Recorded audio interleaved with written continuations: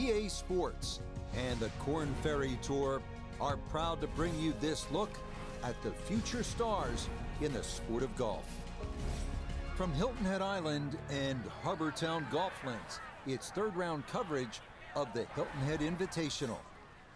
Well, if yesterday was any indication, we should be in for a memorable weekend of golf here as we take in the leaderboard on this Saturday.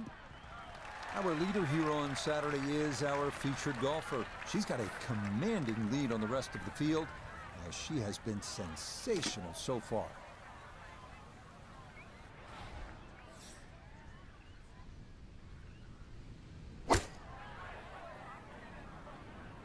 This could be a good one.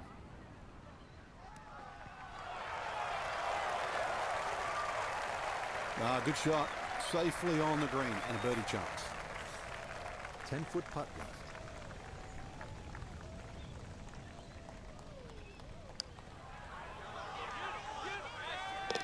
Yeah, that's a good putt. It's a birdie here at 1.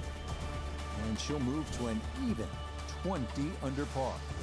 Here's a chance to make a birdie early in the round. Second hole at Harbour Town is a relatively short par 5 at a little more than 500 yards. Again, the key, and this is the case all over the golf course, you have to put your tee shot in the right spot, and here it is on that left side of the fairway.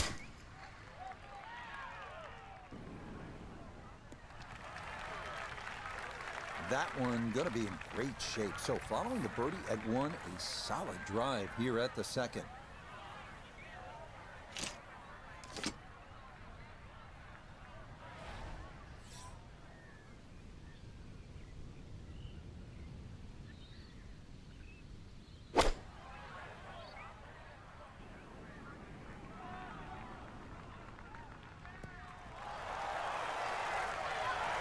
That one had to feel good.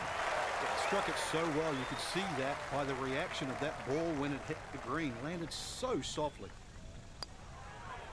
Oh, yeah, it is a dream beginning to the round. A birdie at 1. Now an eagle here at the second. How about 3 under through 2 holes? And just getting started. This third hole at 469 yards is pure Harbour Town. It's narrow. The emphasis here is on hitting your tee shot in play, and a par is a good score, I promise you. And this has started a little to her left. So that sets up a tougher second shot, missing the fairway with the drive, now in the rough. Second shot coming up. Let's bring in Iona Stephen. 139 the number to the flagstick today. Ball sitting down a little bit in the rough, but nothing too dangerous.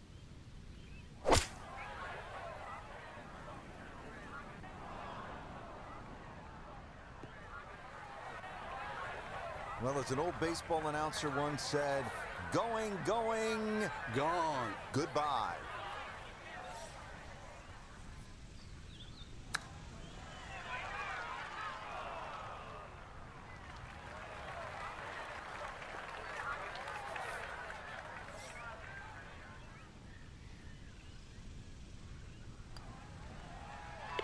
Nicely done. It is a par here at the third.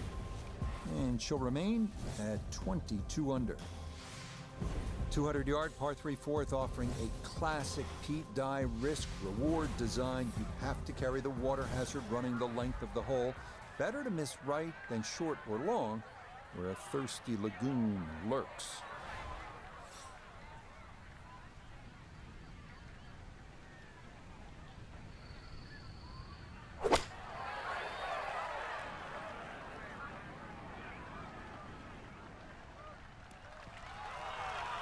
All right, you take those all day long. On the green, chance for birdie coming up. This is a 23-foot putt.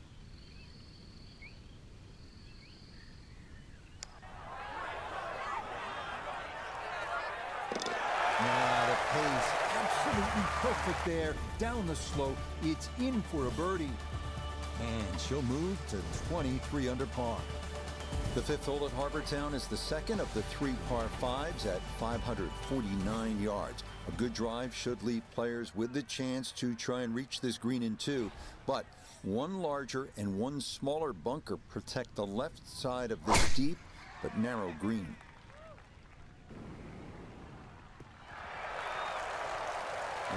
nothing to fault there. Good balance, good follow through, and a good start to this hole.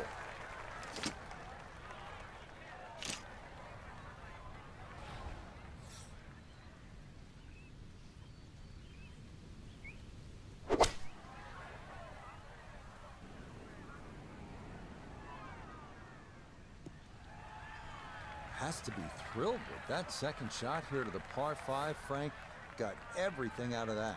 Yeah, did well just to advance the ball so far down the fairway. And now a fairly straightforward third shot.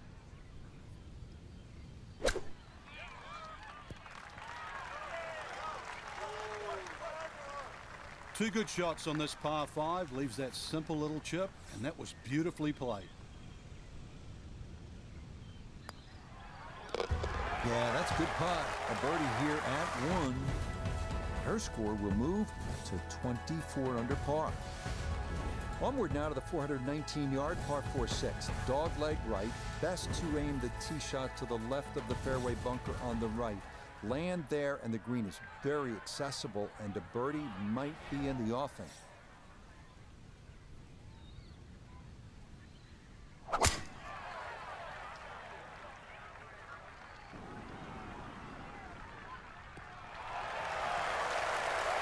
This round's been a clinic so far, and it's another great drive and another good opportunity to make another birdie.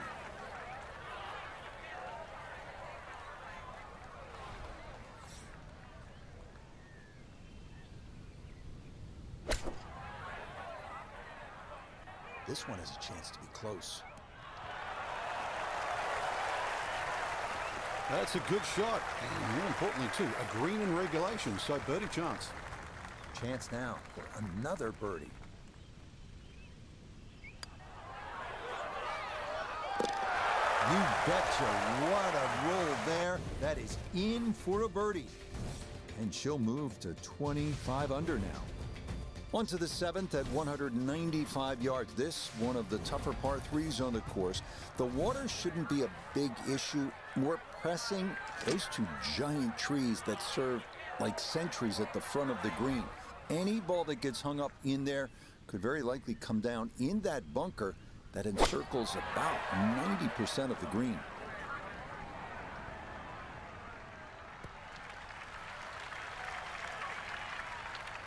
Okay, safely aboard.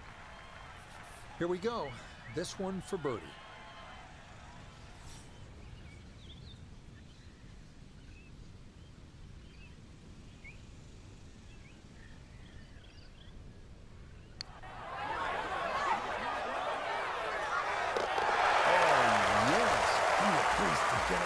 Slope, it is in for a birdie.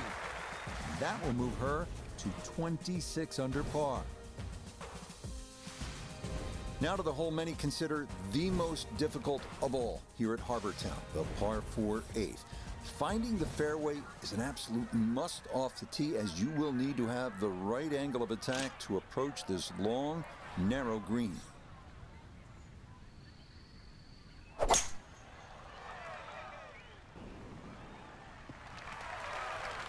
Yeah, why not? Another great tee shot. Maybe a chance now to go after what would be a 5th consecutive birdie.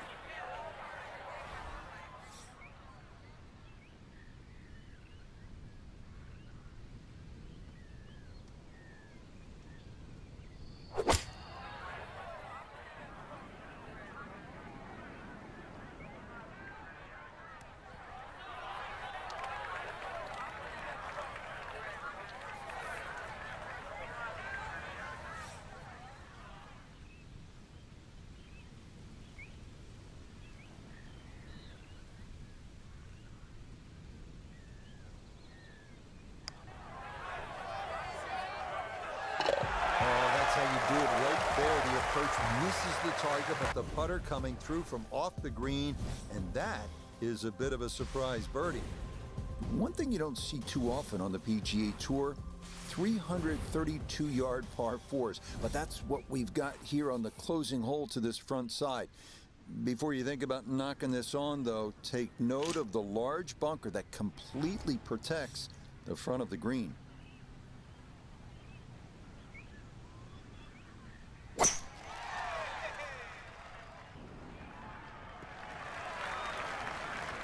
Well, you can't walk out and drop it any better than that. That is a fine tee shot right there.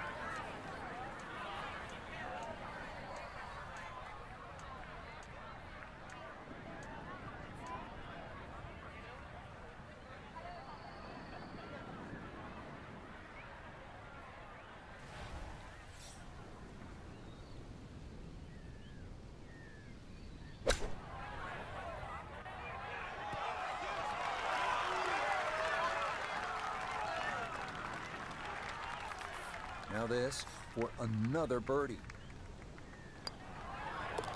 Not much more than a tackle in there. It is a birdie at the 9th.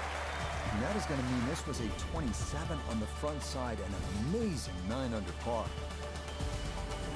The back 9 starts here at the 451-yard par 410. This hole offers one of the few real wide landing zones to take aim at. However, beware of the lagoon left. If you can find the short grass, birdie is very much in play.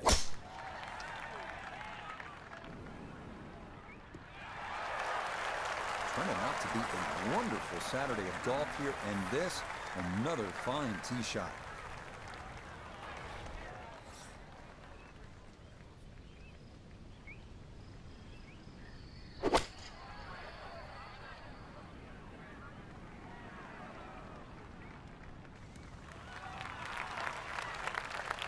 And a good iron shot, just not quite as close as what we'd all want to finish, but still.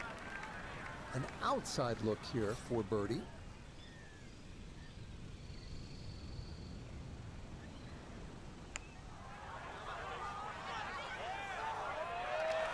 That's going to scoot a foot or two by.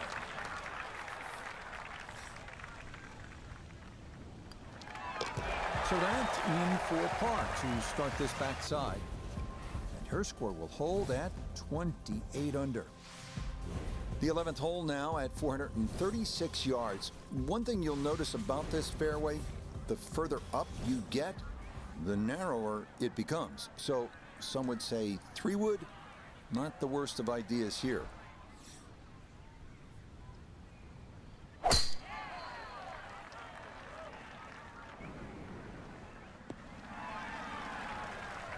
Really starting to make a hard game look easy. Drive after drive has been superb. And this one, well, as we like to say, is in the mayor's office.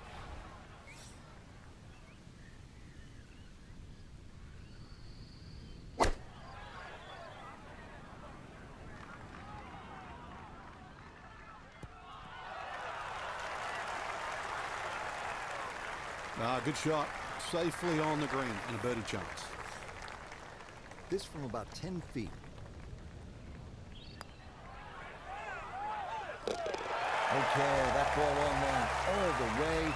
It's a birdie here at 11. And that is going to move her to a tidy 29 under par.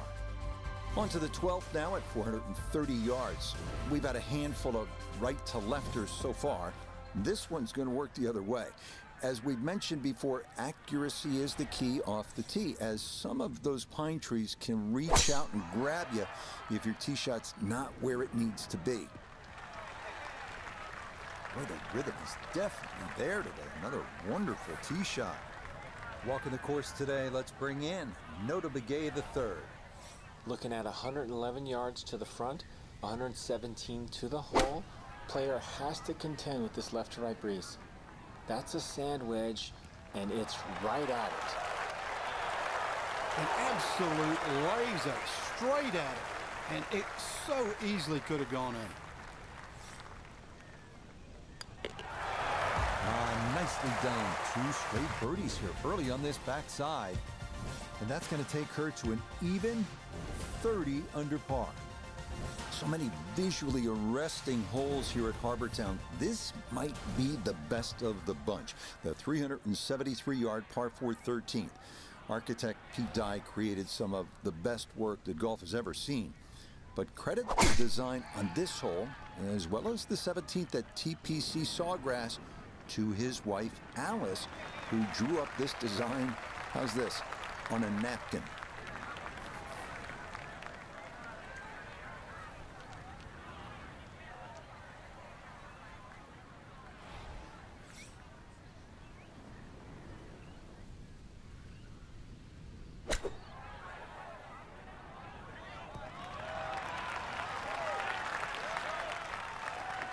That's good technique, and that is right around 5 feet. Not too bad.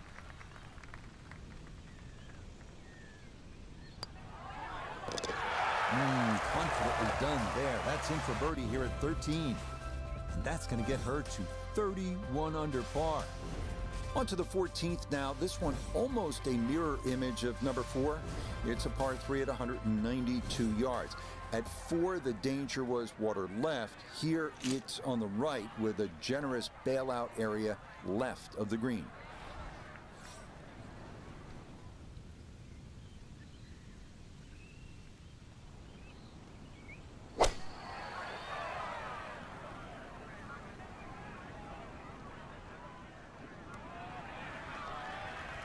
A very sensible play there, right in the middle of the green.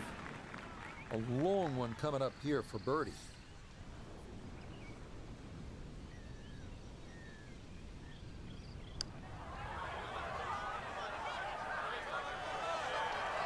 Oh man, the speed was spot on. A good putt, but nothing to show for it. No issues there. It is a par here at 14. And that's going to keep this large lead right where it is. Now to the lone par 5 on this backside, the longest hole on the course, the 588-yard par 5 15. This one is a toughie, featuring a narrow landing area off the tee with bunkers on both sides, as well as a somewhat blind second shot requiring a pretty good right-to-left angle of attack.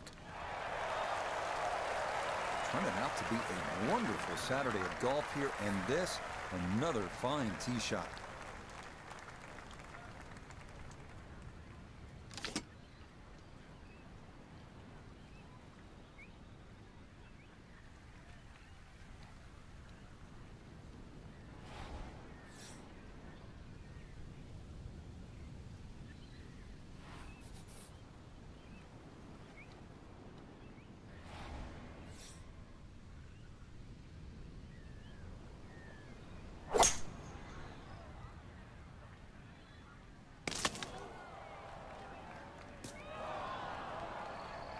This par 5 green is well protected. That's 2 good shots, but that bunker's there for a reason. Now, with some nifty sand play, we're looking at 4.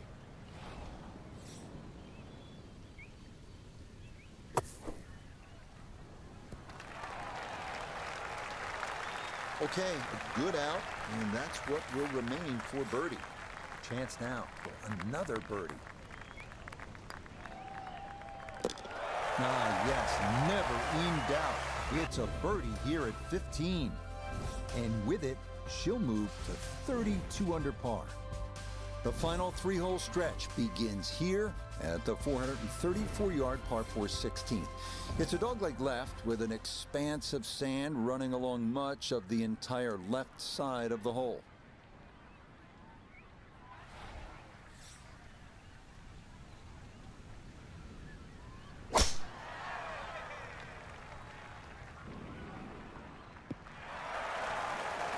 Once again, another great tee shot. I'm starting to wonder, how low can you go? And the driving has been simply superb.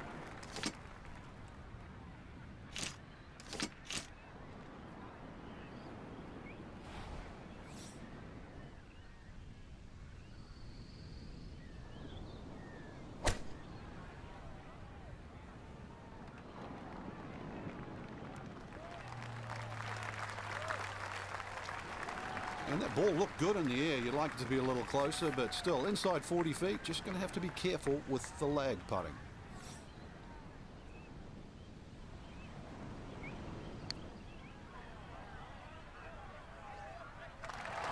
Nope.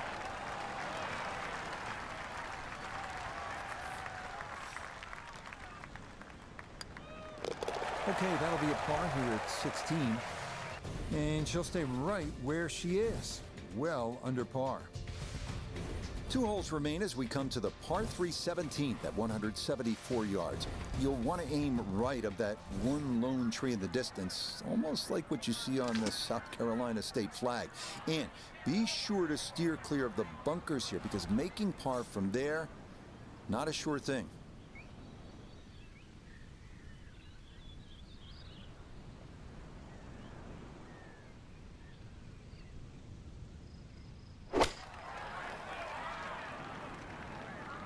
This one's looking good. Yeah, very good shot, taking it in right of the hole, and a good look upcoming.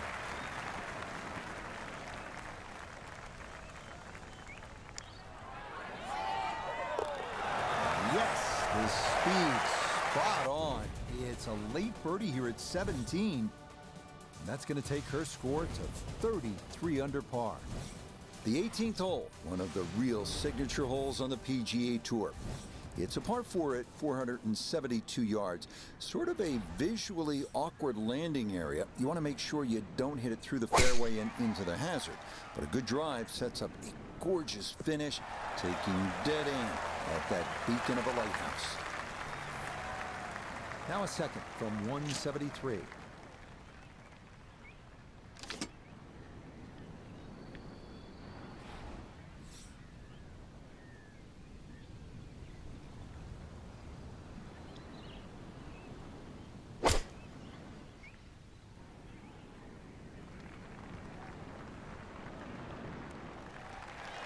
And final iron shot of the day, and it is one of the best we've seen here at the closing hole.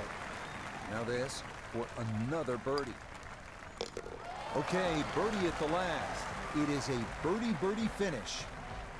And that will mean that this is a round of, get this, 56. So a final look at the leaderboard, and this has just been a runaway so far. Our featured golfer miles in front with 18 left to play. I'm still scratching my head trying to find the difference between, a featured player and the rest of the field, but it's just better off the tee, better approach shots, better putting, different league. So that should just about do it. For all of us at EA Sports, thanks for spending some time with us on the road to the Masters.